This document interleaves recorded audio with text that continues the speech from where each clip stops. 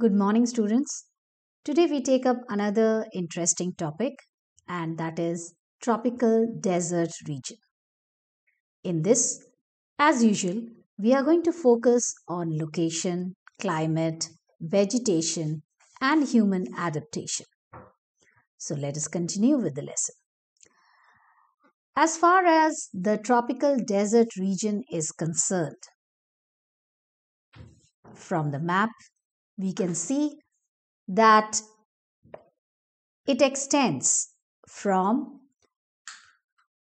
approximately 15-degree north to 30-degree north in the northern hemisphere and 15 degrees south to 30 degrees south in the southern hemisphere. As these deserts lay astride to the Tropic of Cancer and to the Tropic of Capricorn, therefore they are known as tropical deserts.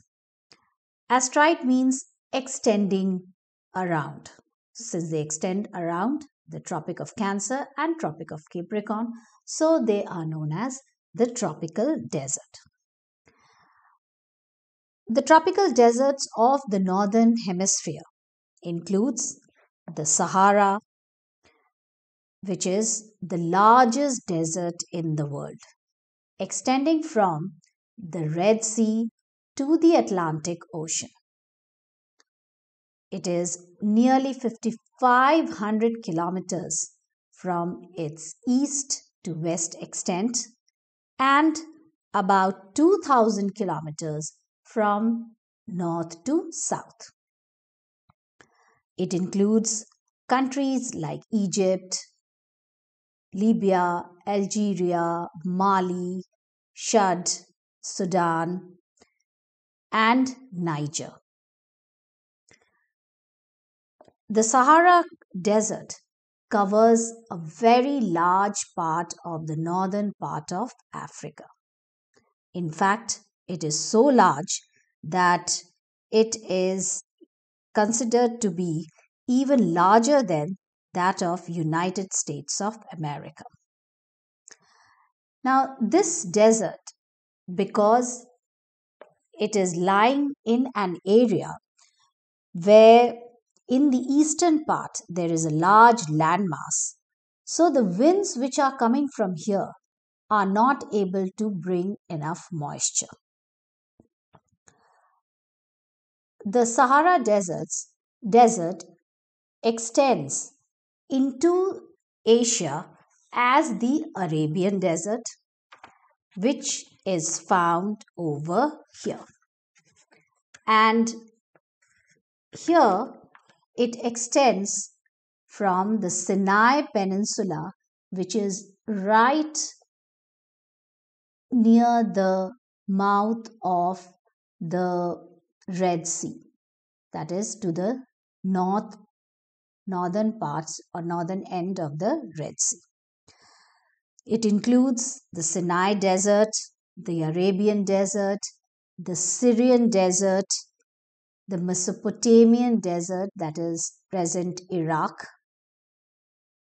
Then it extends to Iran as the Iranian desert, ending as the Thar Desert, which is found in a considerable part of India and Pakistan.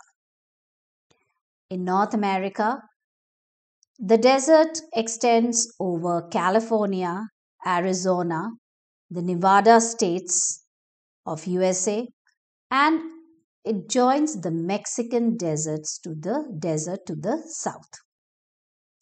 In Africa, there are two deserts, that is Namib Desert and the Kalahari, which are considered to be comparatively smaller desert. And it covers areas of Botswana, Namibia, Angola, and parts of South Africa. In South America, we have the Peruvian Desert, or it is better known as the Atacama Desert, is found in the northern part of Chile. In Australia, we have the Great Australian Desert, which lies in the central and western part of Australia. It is the second largest desert in the world. It covers nearly 40% of the area of the continent of Australia.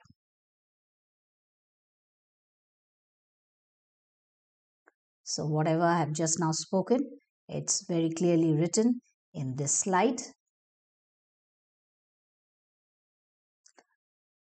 Now, why tropical deserts are confined to the western margins of the continents?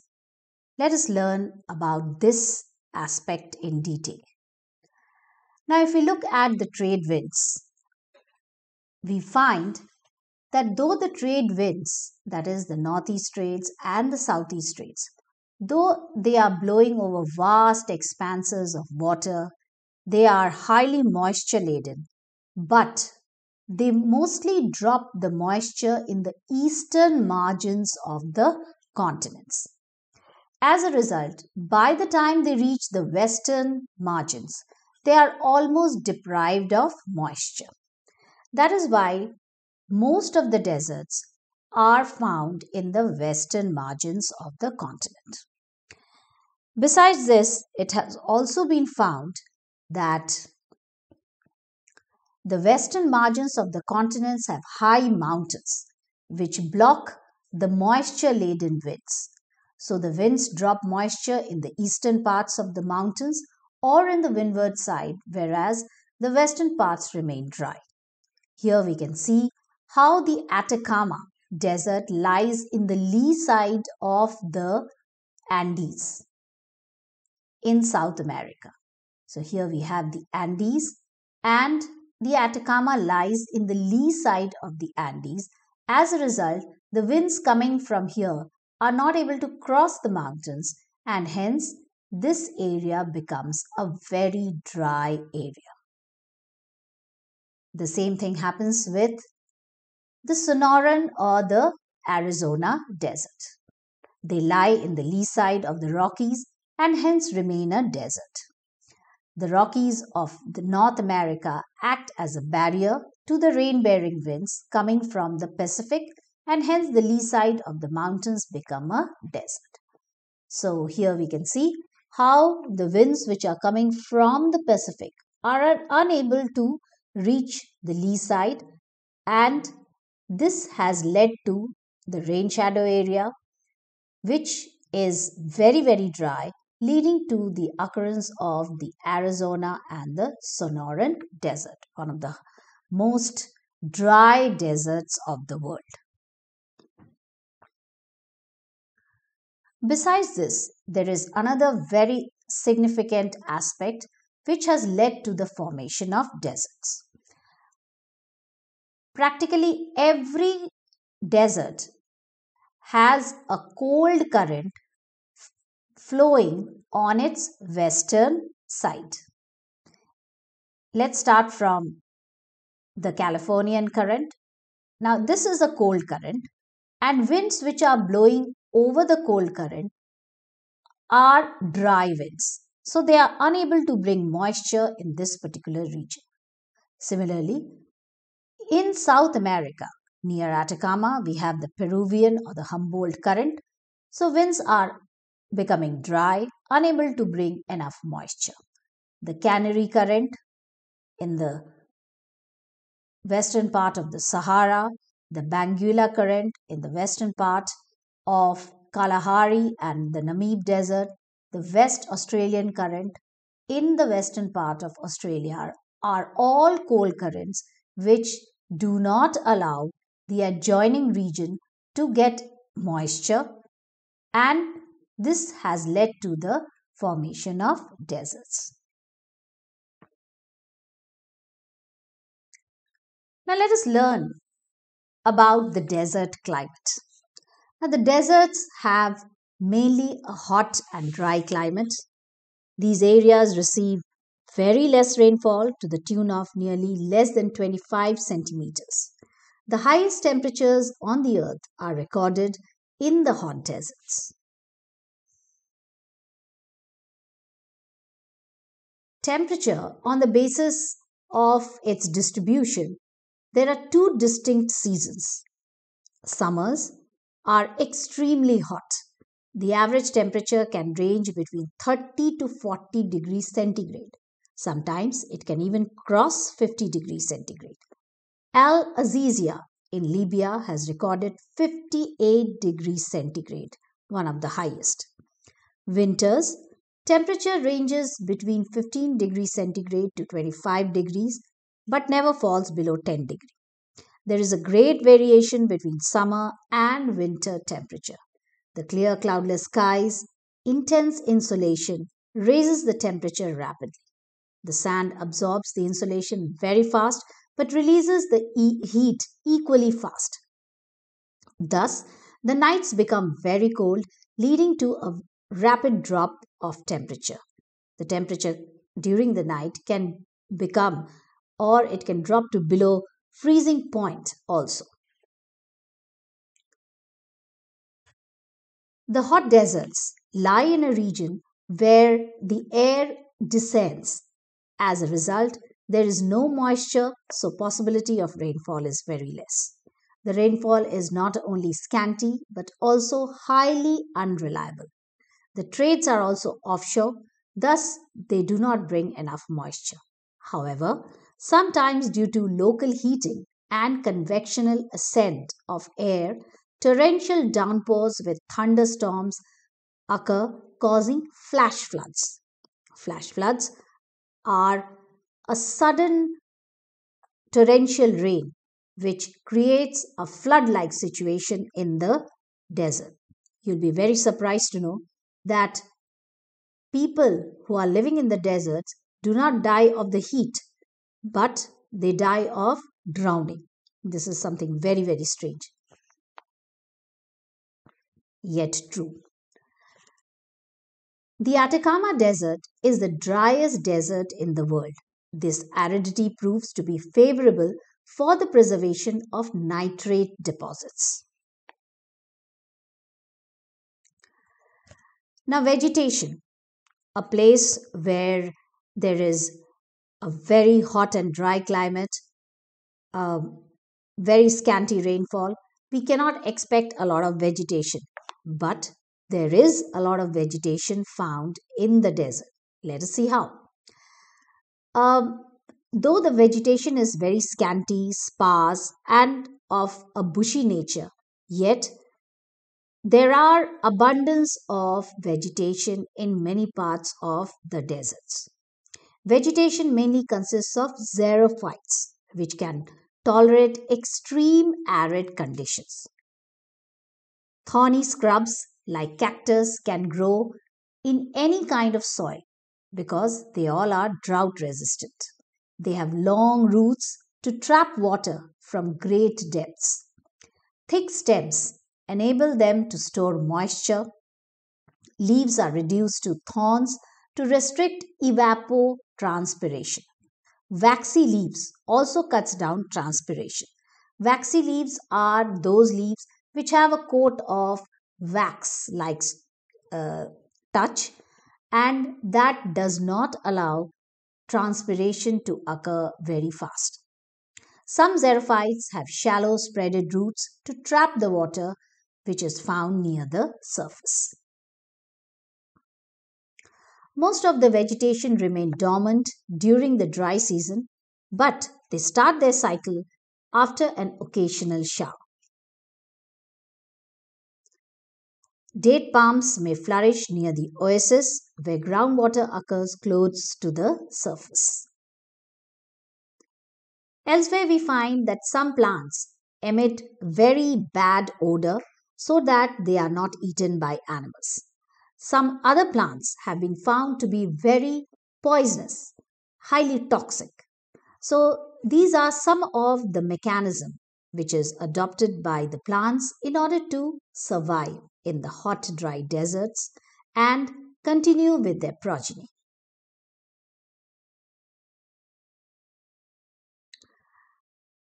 Here you can see a few important and very commonly found desert plants and trees.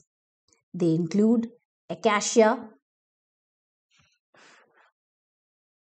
desert rose, prickly pear, babool, which are a common sight in the desert areas.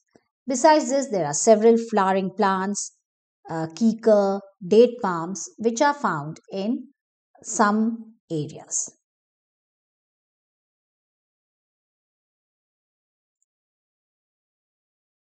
The word desert means barren, uninhabited, and often a sandy area.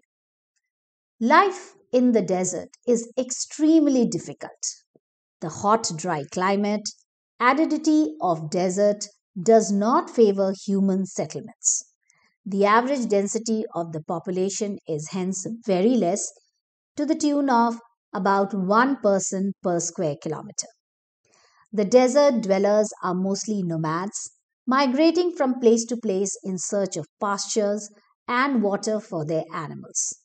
The tribal do food gathering and hunting because that is their major occupation. Here you can see Bushmen of the Kalahari Desert, Aborigines of Australia.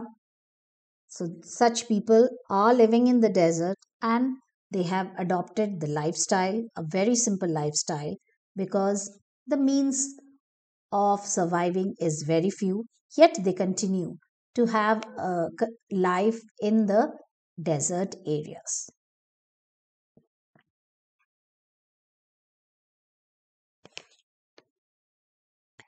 The oasis, where availability of groundwater makes conditions more hospitable. People have permanent settlements and they also carry on with agriculture. So, here you can see an oasis amidst the sandy desert where a lot of greenery can be seen along with a lot of settlements.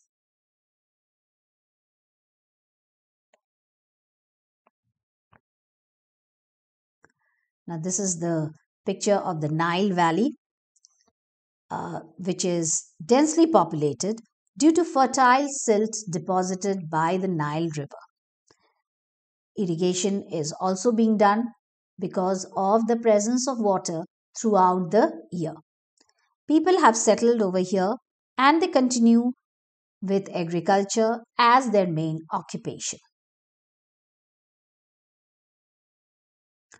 The Gulf countries around Persian Gulf in Asia have rich petroleum deposits. These areas have large density of population. Areas rich in minerals have changed the lifestyle of people over there. So we come to the end of the lesson, that is tropical deserts. I hope you have enjoyed the journey with me in this chapter. So that is what we have enough time for today. Thank you.